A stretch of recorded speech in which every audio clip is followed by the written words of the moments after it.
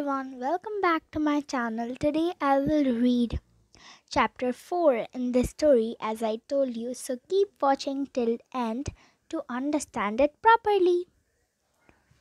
So, chapter 4, Henry. Jack gasped as Annie held out her hand. Oh, brother, she was always trying to make friends with animals, but this was going too far. Don't get too close to him, Annie, Jack shouted. But Annie touched the Patrandon's chest. She stroked his neck. She was talking to him. What in the world was she saying? Jack took a deep breath. Okay, he would go down too. It would be good to examine the creature.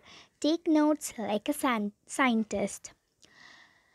Jack started down the rope ladder. When he got to the ground, Jack was only a few feet away from the creature. The creature stared at Jack. His eyes were bright and alert.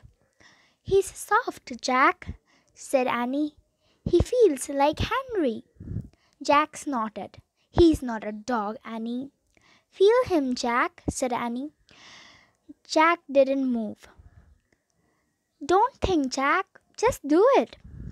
Jack stepped forward. He put out his arm very cautiously. He brushed his hand down to the creature's neck. Interesting. A thin layer of fuzz covered the Pararandon's skin. Soft, huh? Said Annie. Jack reached into his backpack and pulled out a pencil and a notebook. He wrote, Fuzzy skin. What are you doing? Asked Annie. Taking notes, said Jack. We are probably the best people in the world to ever see a real Patrandon. Jack looked at the Patrandon again. The creature had a bony chest on top of his head. The chest was longer than Jack's arm. I wonder how smart he is, Jack said. Very smart, said Annie. Don't count on it, said Jack. His brain's probably no bigger than a bean. No, he's very smart. I can feel it, said Annie. I'm going to call him Henry. Jack wrote in his notebook, Small brain. Jack looked at the creature again. Maybe he is mutant, he said. The creature turned his head. Annie laughed. He's not mutant, Jack. Well, what's he doing here then? Where is this place? Said Jack. Annie leaned close to the Patrandon. Do you know where we are, Henry? She asked softly. The creature fixed his eyes on Annie. His long jaws were opening and closing like a giant pair of scissors. Are you trying to talk to me, Henry?